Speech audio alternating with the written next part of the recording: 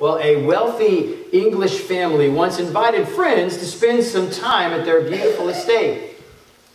The happy gathering was almost plunged into a terrible tragedy on the first day. When the children went swimming, one of them got into the deep water and was drowning. Fortunately, the gardener heard the other screaming and plunged into the pool to rescue the helpless victim. The youngster was Winston Churchill. His parents, deeply grateful to the gardener, asked what they could do to reward him. He hesitated and then he said, "I wish my son could go to college and someday be a doctor." "We'll pay his way," Churchill's parents agreed. Years later, when Sir Winston Churchill was Prime Minister of England, he was stricken with pneumonia. Greatly concerned, the king summoned the best physician who could be found to the bedside of the ailing leader. That doctor was Sir Alexander Fleming, the developer of penicillin.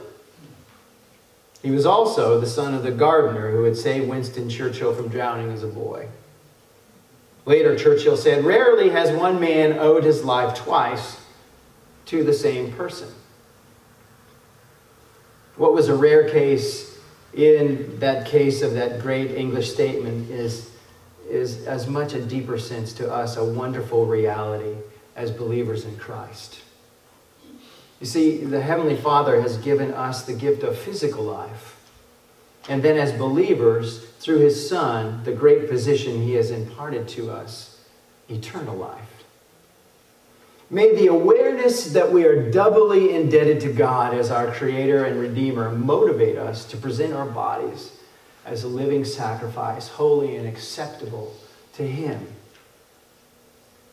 Just to give us some context on where we're going this morning, usually I give you the context after we read, but stay with me because the one main point is a big deal today, and you're going to have to track with me. You can't be thinking about where you're going to lunch right now because you got to hang with me on this one, all right? So here we are, context.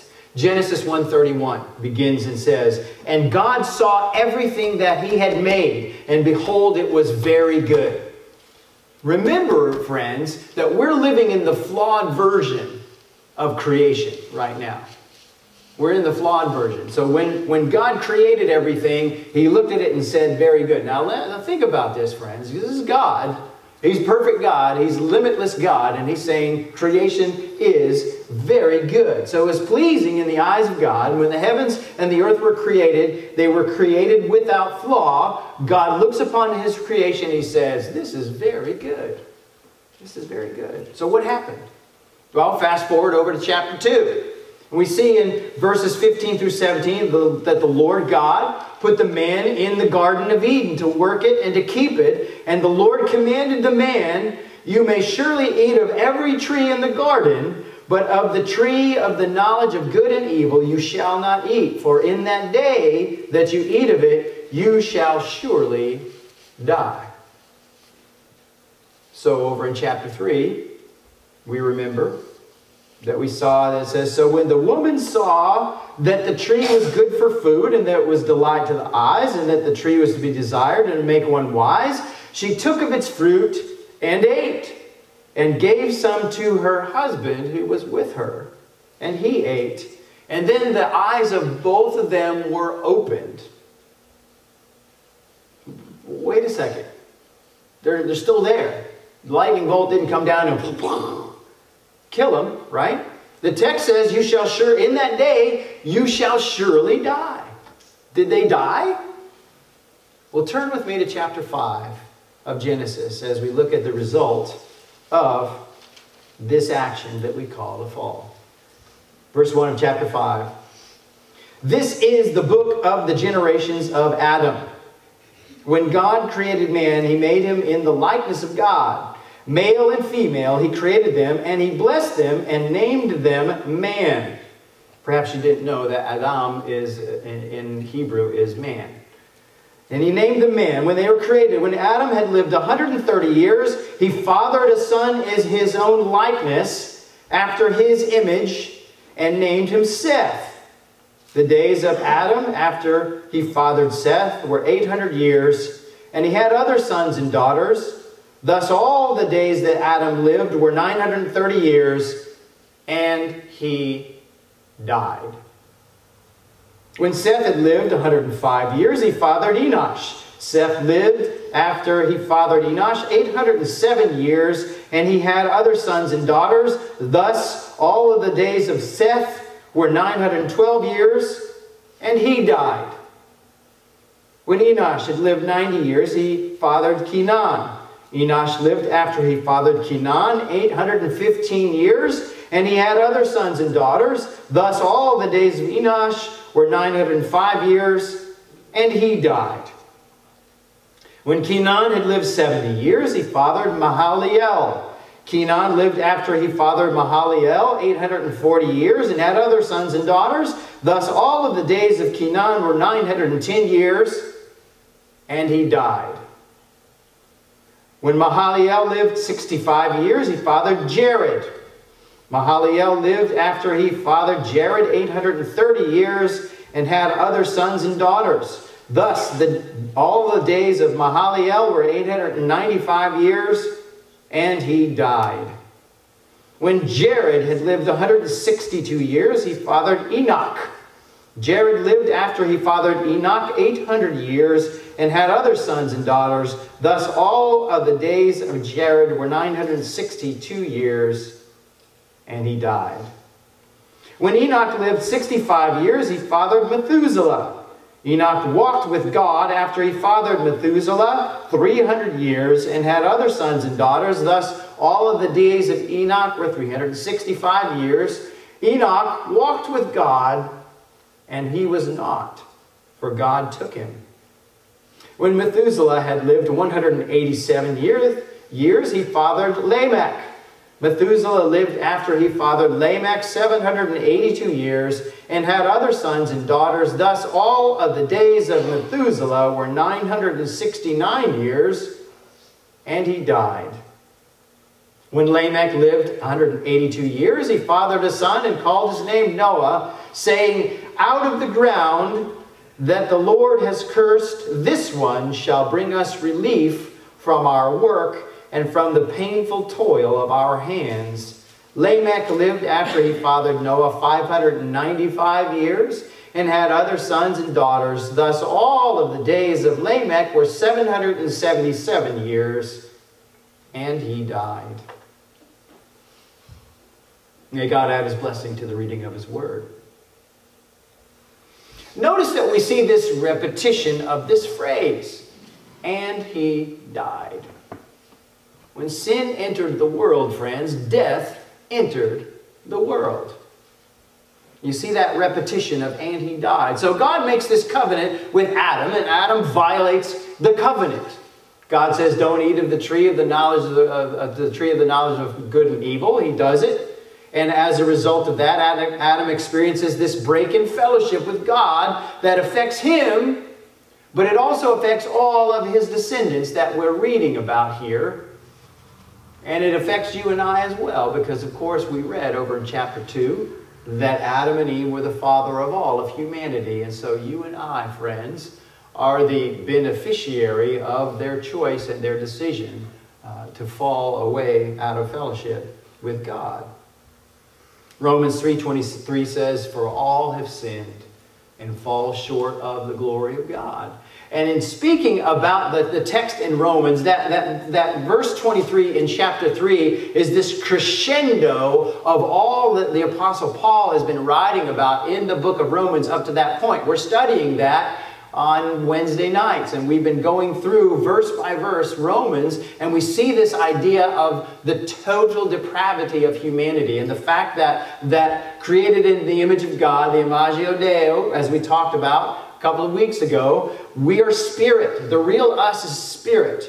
But that spirit is flawed. It's a sin nature. And for us to enter into God's presence, to enter into the kingdom, we must be born again. That spirit needs to be reborn. It is totally depraved. According to the Lord God, according to what it says in Romans 3:23, all have sinned and fall short of the glory of God. But you fast forward over to chapter 6, and 6:23, the text tells us very clearly, "For the wages of sin is death. And so when God was talking to Adam, when he told him about the tree of the knowledge of good and evil, when he says you shall surely die, he was speaking, friends, of spiritual death. But he was also speaking about physical death. Because you see, as long as they lived in the garden, as long as Adam and Eve were in right fellowship with God, they were eating from the tree of life. And they would have lived on and on and on. They would have never physically died, and they would have been in right fellowship with God. So there's this idea of physical death that you and I will experience, but there's this idea also of spiritual death that as believers, you and I will not have to, praise God, experience. But the wages of sin is death. So every one of us, friends, is deserving of that spiritual death, that eternal separation from God. But the text goes on to say, but the free gift of God is eternal life through Christ Jesus. Praise God for Him and for what He did that you and I could not do. That reconciliation. Well, let's go back to our text. Let's go verse by verse, if we will. I don't want to go every verse and talk about and he died, but let's look overall 11 times. In Genesis, if you look at verse 1, we'll see there, it says, these are the generations. And this is actually the second time that we've read this, you may remember. But the Hebrew language identifies this phrase as the Toledo. And so there are 11 Toledo, as we read about in the text. And you're getting a little theology here. You're getting a little college biblical studies insight into our text today. And we're looking at the Toledo. It identifies, it's like saying this is the history of, or this is the account of. That phrase is really followed by a name in every one of the 10, except for that first one that we read a couple of weeks ago where it says heaven and earth. And so that first Toledo is heaven and earth and the creation there. But the rest of them are followed by name. So that first Toledo, that's the prologue there. And the one that follows are different episodes that we're seeing throughout the book of Genesis. So we have the Toledos of Adam, we have Noah, we have Noah's sons, we have Shem, we have Terah, we have Ishmael, we have Isaac, we have Esau twice, interestingly, and then we also have Jacob as our 11 Toledo. The other way we recognize Genesis is that division of chapters 1 through 11, which covers a span of thousands of years. And then chapter 12, it slows down and it pares down to look at the patriarchs of Abraham, Isaac, and Jacob and their family history and them coming into becoming God's chosen people, if you will. So that history slows down at that point. Now, I want to hit you really with a 30,000-foot look at the book of Genesis so that we get a little theological perspective. All right, so first off, we learn that God is creator. You read the book of Genesis clearly. At the beginning there you see God is creator. And then we see this entrance in the entrance of sin into the created order, which radically alters the origin of creation. You see, it wasn't just Adam and Eve that were altered at this moment in time, friends. The very fiber of the universe was irrevocably altered. Irrevocably altered. You know, when God talks about the curse will be the ground, that is just a merism, a figure of speech of a description of the altering of the known universe. And that's why, if we were to read over in 1 Peter, when it talks about the recreation, it talks about that all of the elements will be melted with extreme heat. So you and I will be drawn out into space. And then there you'll have a destruction of the known universe. And when it says a melting of the elements, what it's talking about is the very molecules, the very atoms of this creation will be completely evaporated. Why? Because it's flawed. It's flawed. And then the creation of the new heaven and the new earth, you have that judgment at the Bema seat for God's elect, and then the judgment at the great white throne of the wicked, and they're thrown into the lake of fire, eternal separation from God. And then we, in the new heaven and the new earth that will be created, will spend eternity with the Lord. But this creation has irrevocably been altered. Next we see in Genesis that God's judgment comes upon sin at every point. At every point. You know, as we look at the New Testament, you know, we like to talk about the love of God, and God's a loving God, and His love is unlimited. God is unlimited in all of His qualities, and His love is unlimited. But His holiness is unlimited as well. And so there's this dichotomy of these two things that exist in God's persona that pull. There's a tension that pulls between love and holiness that creates this necessity for judgment. And so as we look at that and we say, well, how can flawed humanity be reconciled to holy, perfect God? And the solution, the perfect solution, the unsolvable riddle, if you will, is the God-man, Jesus Christ. And so you see that initial promise of redemption there, the hope of the destruction of evil, and the promise of redemption there in Genesis chapter 3:15. But God's judgment comes upon sin at every point. God is a judgmental God.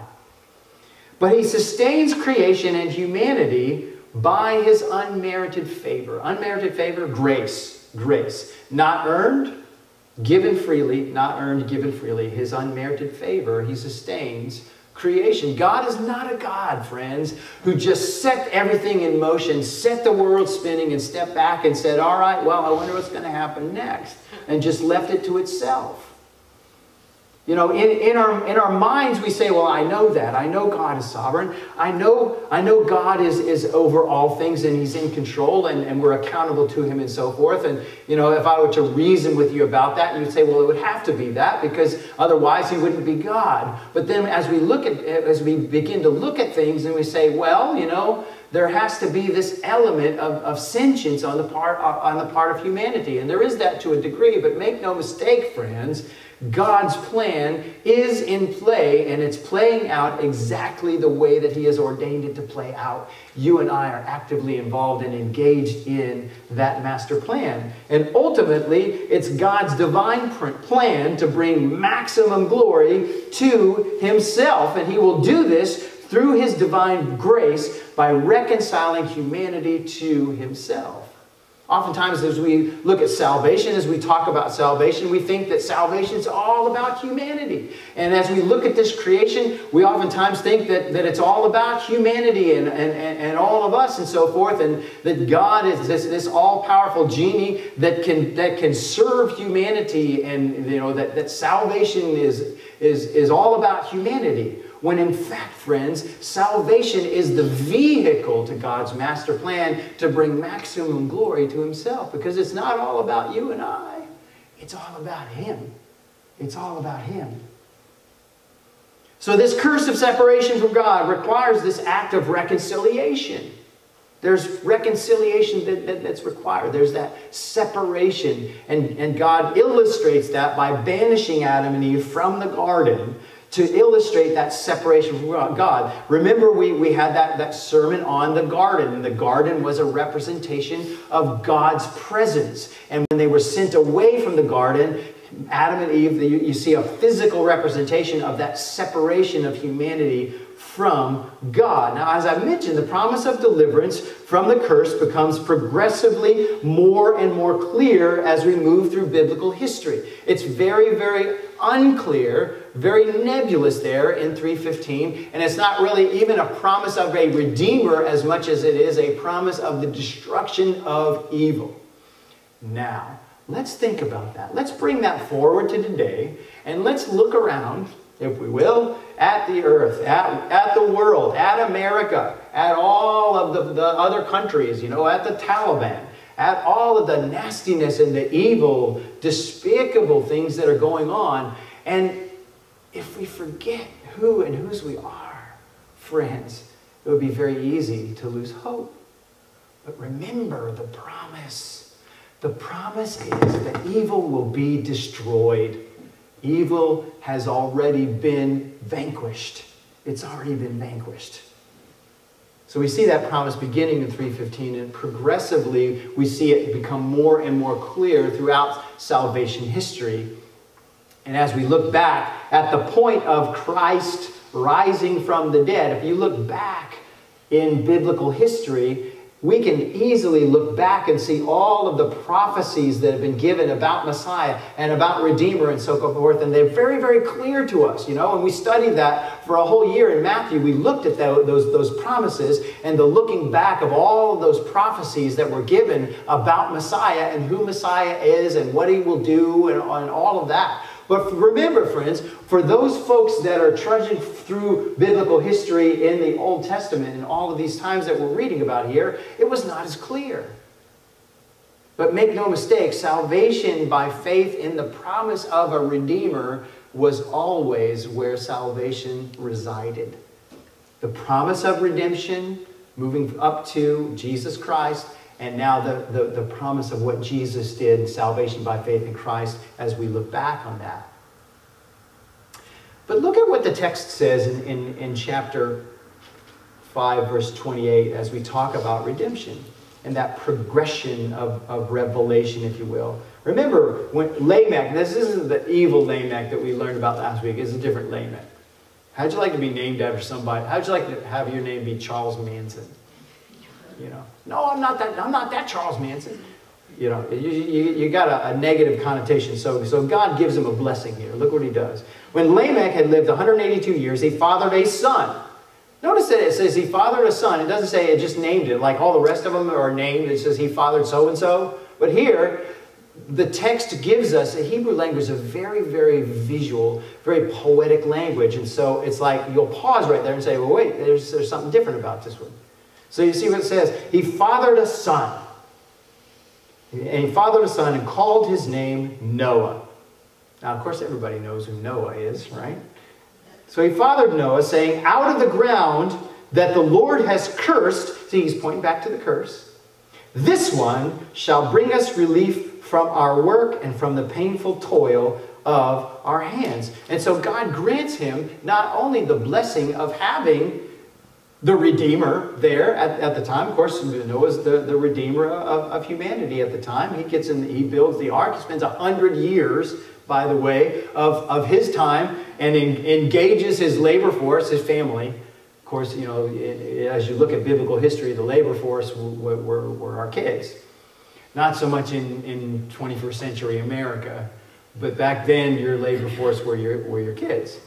So as we look at that, so Lamech gets the blessing of having Noah as that Redeemer of humanity, but he gets to prophesy that he's going to be the Redeemer. So here again we see that even after 12 generations between Adam and Noah, only 12 generations, only 12, there still exists a hope of reconciliation, the belief of the promise of a Redeemer. So Lamech predicts that this Redeemer will be Noah, and he's right, sort of.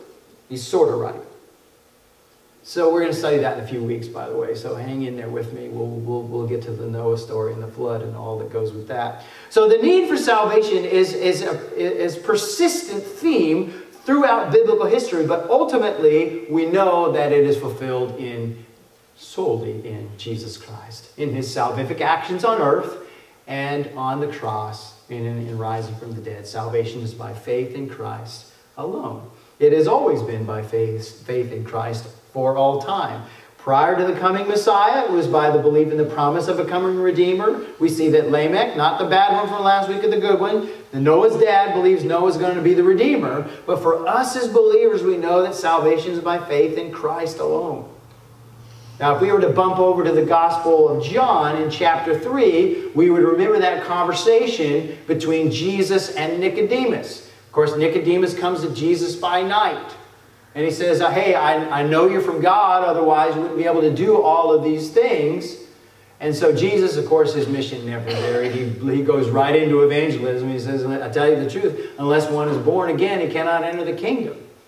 And you've heard me say on a number of occasions that word in the Greek, anathen, can mean again. We remember President Jimmy Carter made that born-again Christian phrase a famous one. And we say born-again Christian, but it could mean from above. That anathen can mean from above, or it can mean again. And we don't know whether Jesus was saying from above or again, or whether he was playing on the word and saying both. Kind of means both, if you think about it, because when you're regenerated, your spirit is born again, but it's from above. It's from the Spirit. It's not something that you and I do. It's not by works, so that no one should boast. So you see that story of Nicodemus, and he talks about Anna then and born again and that regeneration. Well, what does it mean? What does born again or born Anna then mean? Well, if you have your Bibles, I can flip over there and you can come with me to Titus. It's the last T of all those T's. Remember, there's 1st, 2nd Timothy, 1st, 2nd Thessalonians, Titus. So you go there. Titus chapter 3, and in verse 4 of Titus 3 is a clear description of what we're talking about. But when the goodness and loving kindness, by the way, is just another word for grace. When the goodness, perfect goodness of God, by the way, and loving kindness, grace of God our Savior appeared, He saved us. Who saved us? He saved us. Not because of works done by us in righteousness. There's nothing, not of ourselves. Not of ourselves. But according to His own mercy. How? By the washing of regeneration and the renewal of the Holy Spirit, whom He poured out on us richly through Jesus Christ our Savior, so that, whenever you see a so that, that's a purpose statement. So the purpose statement of all of what he just said, so that being justified, past tense, being justified by His grace, we might become heirs, future tense, heirs according to the hope of eternal life. There's your description of that process of regeneration, and you see it's an action that's done by God on us, so that it's not a work, it's not something that you and I do. See, remember, we're rewinding back to the story. You shall surely die. Physical death, spiritual death. But the promise of Redeemer, and now we begin to understand the truth about how flawed humanity is reconciled to perfect God. So if you want to flip over to Romans, since we're doing some sword drills this morning, to Romans chapter 10, verses 9 and 10, there describes the evidence of what happens. Because if you confess with your mouth that Jesus is Lord and believe in your heart that God raised Him from the dead, you will be saved. For with the heart one believes and is justified, and with the mouth one confesses and is saved. Now, if I go back here, because if you confess, that word confess means to say with, to agree with, that Jesus is Lord. Now, you may remember that word Adonai used as Lord, but here that word is kurios. Kurios is a different description of Lord. Kurios, is the connotation is He's large and in charge. Amen. He's large and in charge. Think about it, okay? I say it that way so you remember it. Large and in charge. He is God. When you confess your mouth, God is God, but He's also in charge, which means that I'm accountable to Him. So, I mean, even the demons believe and they shudder, but they don't acknowledge Him as in charge. So I gotta confess He's God. They know the demons know He's God, but they're not surrendered underneath of His authority. So there's this acknowledgement of being accountable to God. Confess with your mouth that Jesus is kurios, and believe in your heart. See, that's not confessing with your mouth only, right? It's not crossing the finish line here at the invitation and just saying, well, you know, I came forward, I prayed the sinner's prayer. That's something that I can do with my mouth, but it has to come from the heart. I have to know that I know that I know, right? That's believe in your heart that God raised Him from the dead. In other words, as much as you know your own name is true, and no one could ever convince you that that's not your name. Believe in your heart that God raised Him from the dead. It's not one of those things, well, you know, I wasn't there. And, you know, a lot of people say it, and they say, well, you gotta have faith. So I'm not sure, but I have to have, that's not saving faith, friends. Believing in your heart, the assurance, the conviction of things not seen, that we know that we know that we know, that is a demonstration. It's an outward expression and an inward understanding of the truth. And so Ephesians 2:8, we're saved by grace through faith, And that is not of yourself. It's a gift from God, but not by works, so that no one should boast. I want to break that apart. We're saved by grace, unmerited favor, through faith, assurance, conviction. And this is not of yourself. So if I go back and I look at those words in the Greek, if I look at grace and faith, they are written in the feminine for you Greek scholars. All right, but if I go over to that word this, it's written in the neuter. Now, if it was written in the feminine, then I would have to go back and I would have to see that it is pointing to the first of those two words. It would say, this grace is not of yourself.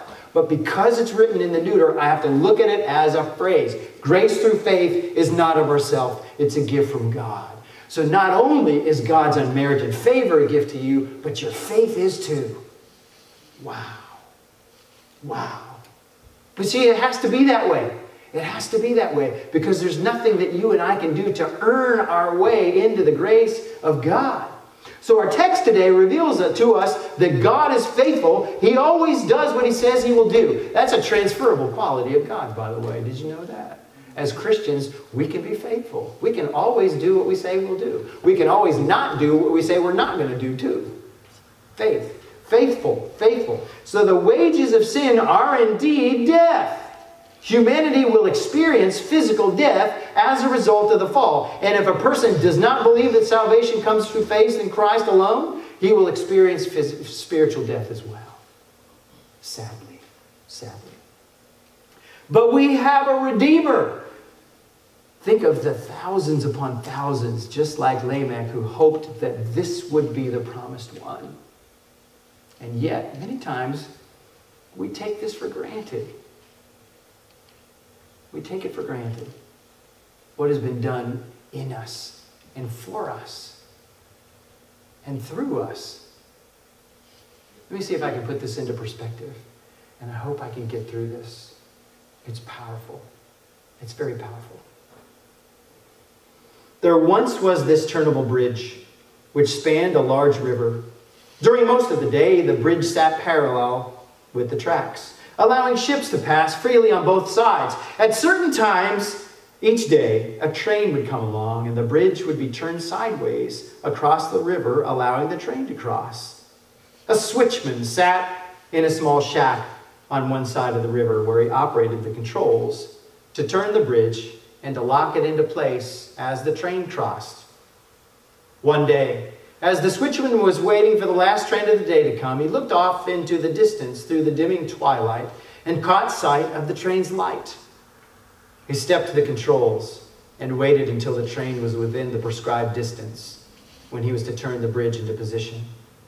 To his horror, he found that the locking control didn't work.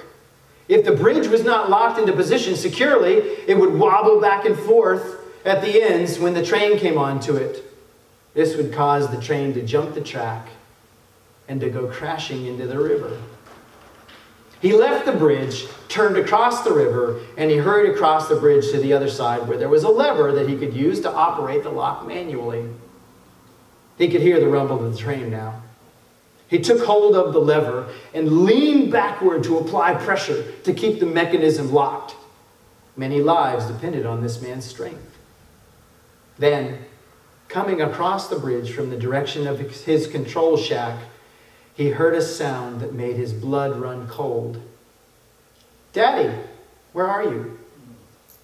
His 4-year-old son was crossing the bridge to look for him.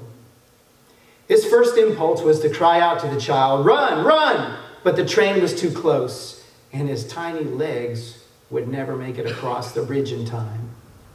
The man almost lifted the lever to run and snatch up his son and carry him to safety, but he realized that he could not get back to the lever in time. Either people on the train or his son must die.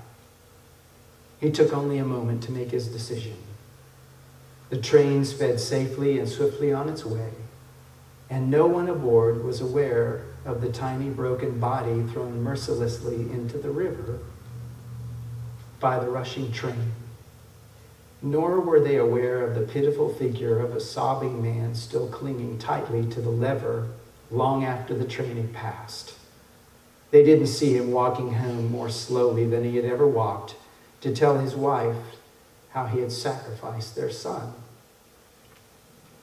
Now, if you can comprehend the feeling that went through this man's heart, you can understand the feeling of our Heavenly Father when he sacrificed his son to bridge the gap between us and eternal life. How does God feel when we speed along through life without giving a thought to what was done for us through his son Jesus? Can there be any wonder that he caused the earth to tremble and the skies to darken when his only son died? And so, friends, for our challenge this week in our daily quiet time, remember, the wages of sin is death. Every one of us deserves the lake of fire. We deserve it. We've earned it. But the free gift of God is eternal life through Jesus Christ. So the question is this: do we express to the degree worthy the gratitude that he deserves for what he did for us? Let's meditate on that this week. Will you do it? Let's pray.